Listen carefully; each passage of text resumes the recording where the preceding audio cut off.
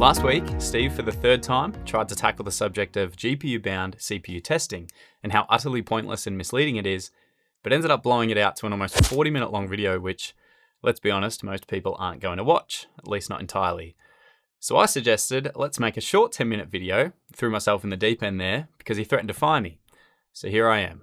So today, I have a summary version for you, presented by me, Balin, the hardware Unboxed video editor, the guy that puts the wrong polls up on screen every now and again and does some B-roll on the side. And it was signed off by a slightly, potentially very fed up Steve. Now, for those of you who did watch the previous video, thanks for that. But there is some new info here for you, so it's probably worth watching. But before we get into that, today's sponsor spot is brought to you by MSI and their GeForce RTX 40 series graphics cards, including the brand new Wukong edition RTX 4070 Super. This special edition model is based on MSI's gaming slim design, meaning it occupies just 2 expansion slots. And because this is the Wukong edition, it comes with a stunning custom designed shroud and backplate, along with upgraded Torx 5.0 fans and Tri-Frozer 3 cooling. NVIDIA's Ada Lovelace GPUs are the best way to enjoy ray tracing, with improved, more realistic visuals and lighting in the latest and greatest games like Black Myth Wukong, Alan Wake 2 and Cyberpunk 2077. Plus, there's support for AI-powered DLSS 3 frame generation and reflex. So for more information, please check the links in the video description. now we often see comments like, I just want to see how it performs at 4K, is there a difference? But these sort of commenters seem unaware that one person's 4K is not another person's 4K. For example, if you require a minimum of 60 FPS, like some single player gaming, for the most part you need not worry about CPU performance. But if you game at 4K and you do require 144 FPS, you almost certainly will want the best CPU you can afford. In either case, you can work out the true capability at a resolution such as 1080p, whereas you simply can't at 4K. Also, in terms of real-world performance, most gamers who game at 4K don't do so at the native resolution. Rather, they enable FSR, DLSS, or XeSS using either the performance, balanced, or quality preset. We recently polled this with over 30,000 of you, and I'll actually put the right one on screen this time. And 80% of those who voted said they do use upscaling. So you'll see from our previous results that we included 4K DLSS balanced results. Also, as recently pointed out by Gamers Nexus, a lot of strategy and turn-based games are heavily CPU limited, and therefore don't care what resolution is used for testing. They noted that Stellaris will take 25.8 seconds using the 9800X3D at both 1080p and 4K, so that's worth keeping in mind. Now for this video, we will be reusing our data from the previous video, but we will be adding a native 4K results line, using the 9800X3D to visually reiterate the point that reporting native 4K and upscaled 4K data points still provides us with zero information about actual CPU performance. Alrighty, let's get into the results. So first up, we have Star Wars Jedi Survivor, and at 1080p the performance of the 285K and 7700X is much the same, while the 9800X3D is brutally fast, allowing for 234 FPS, making it 51% faster. What this data tells us is that when placed under a heavy gaming load, the 9800X3D can deliver 51% more performance, which is obviously a substantial increase, and while not particularly useful in this example, it almost certainly will be in the future. Now initially, in Steve's first video, we tested at 4K with DLSS balanced upscaling enabled, and found that 9800X3D is just 16% faster. So there is a performance benefit even under real-world conditions. When we test at 4K native though, the 9800X3D, despite currently being the world's fastest gaming CPU, caps out at 89 FPS. Now this is because we're placing the GPU under a heavier load, resulting in a GPU-bound scenario, and is hence useless for determining any given CPU's potential. If you only want to play Star Wars Jedi Survivor at 89 FPS, then this tells you that any of these CPUs will work, but it's useless information if you're willing to downgrade visuals in search of higher frame rates. So as the previous video showed, GPU performance does scale massively with quality settings.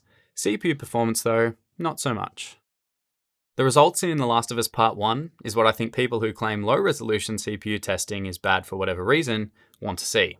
Here we see that the 9800X3D is 16% faster than the 7700X at 1080p, but just 1.4% faster at 4K using upscaling, and therefore the 9800X3D is pointless and offers 4K gamers nothing. Don't buy it. But in this example, at least with the CPUs we're looking at, the 4K data doesn't provide any true indication of CPU potential, and the native 4K results make this even more problematic, showing a maximum of 90 FPS. So that's even more useless information if you're planning on tuning the quality settings for 140 FPS as an example. Admittedly, this does let you know that upgrading from a 7700X to a 9800X 3D probably won't actually result in 16% greater performance in The Last of Us Part 1 across all resolutions. But again, this should be pretty obvious. The 7700X is spitting out 179 FPS on average at 1080p.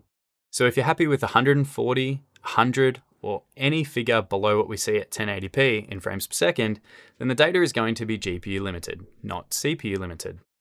Now, a seriously CPU demanding modern title where the 4K argument just falls apart, and I mean genuinely falls apart, is Hogwarts Legacy. At 1080p, the 9800X 3D was an unbelievable 37% faster than the 7700X and 43% faster than the 285K. Pretty impressive stuff. And if we increase the resolution to 4K with upscaling enabled, the 9800X 3D is still 33% faster than the 7700X and 35% faster than the 285K. So still huge margins. Having said that, if we add in the limits of the RTX 4090 at 4K without upscaling, we find that it caps out at 114 FPS, which was the limit of the 285K. So if you are happy with 114 FPS, then any of these CPUs will do the job. But if you actually want 144 FPS, you need to have something more powerful like the 9800X 3D. So after all of that, if the addition of 4K native data still hasn't convinced you, let's look at the older CPU data that we discussed in the previous video, which many people found eye-opening. This included the Ryzen 9 3950X, Ryzen 5 5800X, and Ryzen 7 5800X 3D, all of which were GPU limited at 4K in older games. Steve has been asked frequently since the dawn of time, which one should I buy, and which one will stand the test of said time? He was often met with the more cause is better argument when he'd suggest the 5800X 3D. But now here we are in 2024, in 3 games watching the 5800X 3D absolutely slaughter the other 2 CPUs when it comes to gaming. Originally, we compared these CPUs at 1080p using the RTX 3090 Ti, which was the flagship used for testing back in 2022. But for the sake of the argument, we are going to show you the 4K data first, with the added line for where the 4K native results are. Now, if like me, you had absolutely zero knowledge about the hardware or were PC illiterate, you would assume that all 3 parts offer the same performance for this specific game. From there, you'd hopefully search for another graph that offers some data points that differentiate them, other than the obvious thing, price. Funnily enough, the 1080p data actually does this for you, taking most of the guesswork out of trying to figure out the possible performance differences between parts. In this example specifically, the 5800X 3D is 21% faster than the 5800X and 36% faster than the 3950X. So the 4K native result changes absolutely nothing here. And even if the initial video showed 4K native data, the results that followed still would have told you nothing, other than the previous point we just spoke about. Now let's move on to some CPU limited modern games that we use for testing, one of which being Starfield, which has various NPC heavy sections of the game. Both the 1080p and 4K results show a stark difference to what we saw in the Watch Dogs Legion example, with both the 3950X and 5800X completely CPU bottlenecked, and we're almost seeing that with the 5800X 3D as well. Now if we add our native 4K line using the 9800X 3D, we can see that 81 FPS on average is the limit, and this is very clearly due to our GPU being the bottleneck. The Ryzen 7 5800X and even the tried and true 5800X 3D would achieve 81 FPS or thereabouts using these quality settings with an RTX 4090. We can also see the exact same thing in Space Marine 2. We found in our previous explanation video that at 4K, the 5800X 3D is 24% faster than the 5800X and a massive 46% faster than the 3950X. So what happens if we again place our native 4K line where we use the fastest gaming CPU available, the Ryzen 7 9800X 3D? Yep, you guessed it, reduced FPS, shrinking the margin between the 5800X 3D and the 5800X to just 3%. So how could you possibly know, if we were to test at 4K native, how much more gaming performance the 5800X 3D can truly offer? Then finally, we have Star Wars Jedi Survivor, another CPU demanding game. And while the 3950X and 5800X still perform quite well here, the 5800X 3D blows them out of the water, offering 38% more performance than the 5800X at 4K and 49% more than the 3950X. For the third and final time, we'll add our 4K native line again and see where we end up. Now, the absolute ceiling when it comes to achievable average FPS in this title at 4K native with the quality settings in the header at the top of the screen is 89. Ouch. So this average graph looks a lot different, and although this data is only based on an extremely small sample of games, and the games picked are deliberately CPU demanding, it's not like we're using competitive shooters. At 4K, the 5800X 3D was on average 25% faster than the 5800X and 44% faster than the 3950X. And those are some seriously significant margins. Of course, Steve was testing with an RTX 4090, but you'd see similar margins with an RTX 4070 Super, for example, if you were to dial the quality settings down a little bit. So coming away from all of this testing, I think it's important to realize that the frame rate and margins between the processors is really what matters, not the resolution. This is because GPU limiting performance to 60 FPS or even 90 FPS just isn't useful for someone who wants 120 FPS when they're gaming. Just the other day, Steve made a post on X which seemed to help quite a few people who were trying to work out if they should upgrade their CPU. So maybe I'll just read that out. So what you do is this. Find a review or benchmark that compares the performance of your CPU against the 9800X 3D at a low CPU bound resolution. Then see what frame rate each CPU delivered.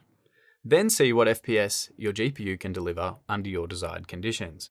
For example, if your CPU can throughput 80 FPS and the 9800X 3D can throughput 150 FPS, but your GPU can only deliver 70 FPS under the settings that you deem fit for use, and you're happy with that, then the 9800X 3D won't offer you anything in that example right now. But if you want 140 FPS and you're willing to reduce visuals in order for your GPU to hit the 140 FPS, then the 9800X 3D will be a massive upgrade. It seems to me that a big part of this issue is down to people not fully understanding what a CPU review is. It's not an upgrade guide, rather it evaluates the performance of the part in question, giving you a clear understanding of what it offers in terms of performance and how that stacks up when calculating stuff like cost per frame. This is useful because you shouldn't be upgrading unless you need to. So if, for example, you upgraded from a 7700X to a 9800X 3D and saw no performance increase in the games you're playing, that's really on you. You probably didn't need to upgrade and spend your money, so you shouldn't have. But if the 7700X was limiting your performance, and this was determined by looking at GPU utilization, then you would see performance increases, and that increase would continue to be realized over time as games continue to become more CPU demanding. Now, as a side note, CPU utilization is a useless metric for gaming, as you can be 100% CPU limited in an example where CPU usage is only reported to be 40%. Now, this is because CPUs are different to GPUs. A CPU core is much larger, and they are designed to handle a more general range of tasks, and the cores can end up being limited by something else, such as cache or DRAM bandwidth as an example. So it's always best to monitor just the GPU usage. Anyway, that's going to do it for today's video. Hopefully I did a reasonable job at being Steve for the day. If you found it useful and enjoyed it in any way, please feel free to drop a like, comment, and subscribe. That would be super appreciated. And if you want to go even further than that, which would be amazing, I might keep my job, subscribe to the Patreon where you'll get access to Q&As, live streams, behind the scenes content, Discord server, some really cool stuff. But yeah, I probably won't see you in the next one, but thanks for watching. See you one day in the future, maybe.